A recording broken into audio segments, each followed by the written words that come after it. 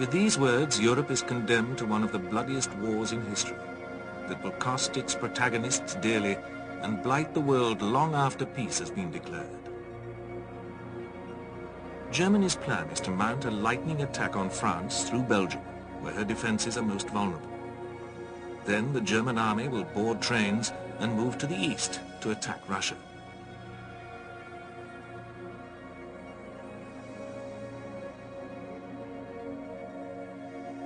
The plan nearly works. The German army is soon in the Marne region of France, knocking on the gates of Paris. The French throw everything they have in defense. Able-bodied men of all ages even driving to the front in taxis.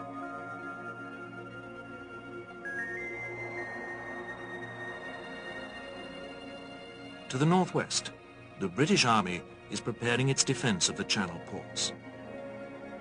The RFC has gone to France with its few aircraft and pilots determined to create a role for itself. Equipped with a motley selection of aircraft, such as the Blériot, it seems that the aeroplane is indeed useless for the purposes of war. They are flimsy and barely able to carry the weight of its pilot. They are also very difficult to fly, using a system of cables to distort the shape of the wing in order to control the flight.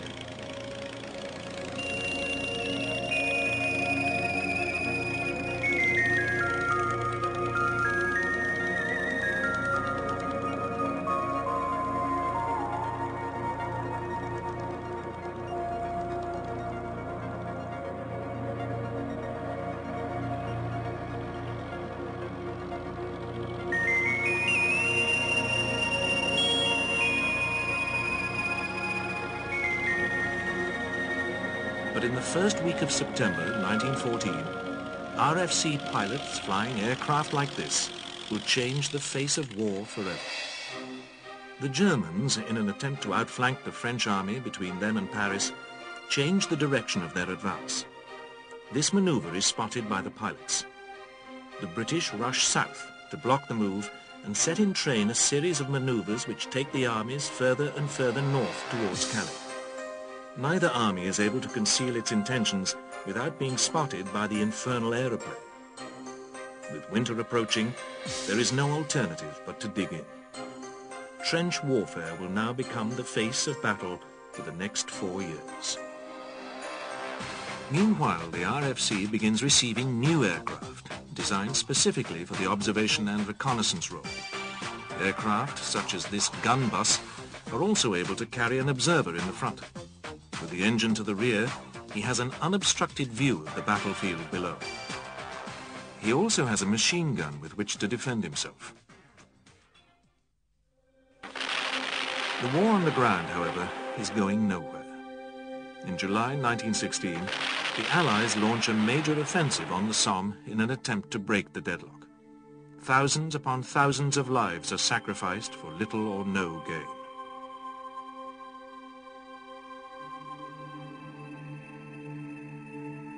As the winter of 1916 envelops the armies in mud and cold, the war in the air must seem like some wonderful adventure in comparison with the grind and misery of trench warfare.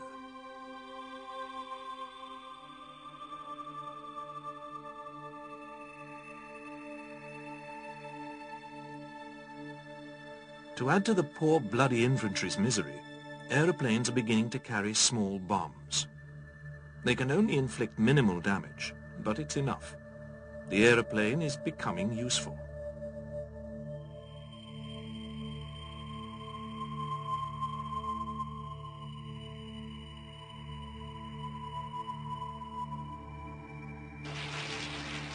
However, the RFC is losing the war in the air. Aircraft like the Avro 504, which had been designed in 1913, are no match for the new fighters designed specifically for shooting down other aircraft. They have machine guns which fire forwards through the propellers, improving accuracy. The machines are also smaller and faster. Things get so bad that April 1917 is christened Bloody April. The pilot's life expectancy is 6 weeks. Part of the problem lies with the British aircraft industry. Manufacturers are producing what they want to make, not what the service needs. The formation of the Royal Aircraft Factory at Farnborough, Hampshire, creates a more coordinated approach, and the new aircraft begin to reverse the dismal fortunes of the frontline crews. One of the first aircraft to emerge is the SE-5A. It is one of the first British aircraft built specifically as a fighter, a role it performs with great success. It is extremely rugged, but is reasonably powerful and well armed with a forward-firing machine gun.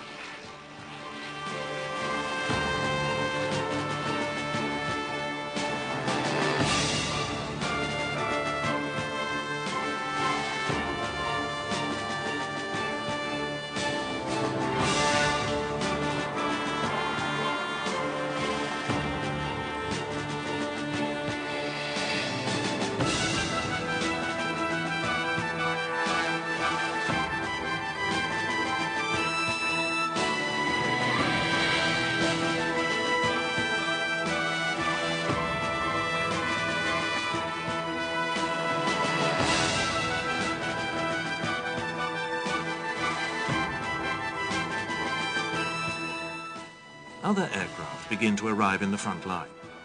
The Sopwith Pup is a small, highly maneuverable fighter.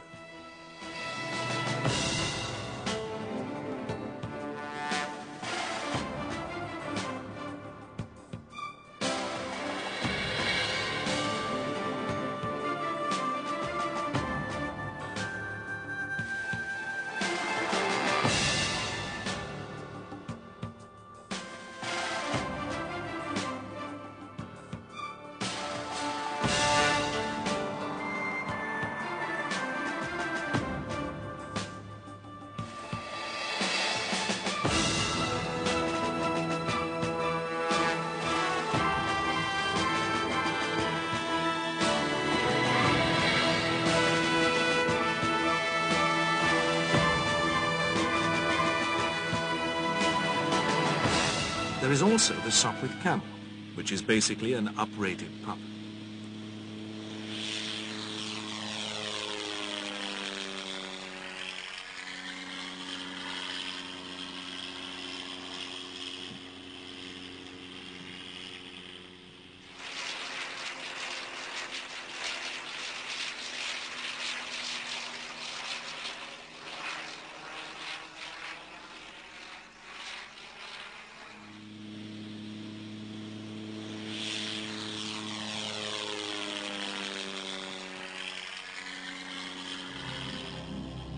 The Sopwith triplane has shorter wings to enable it to turn more quickly.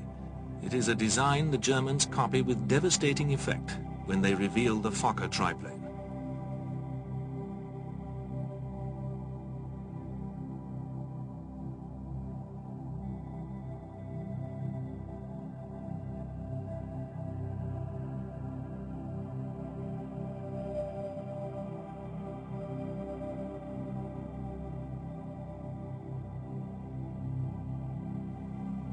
Aerial combat to gain control of the skies is becoming a military objective in its own right. Manuals on fighting begin to appear, but the best advice is to get on his tail with the sun behind you.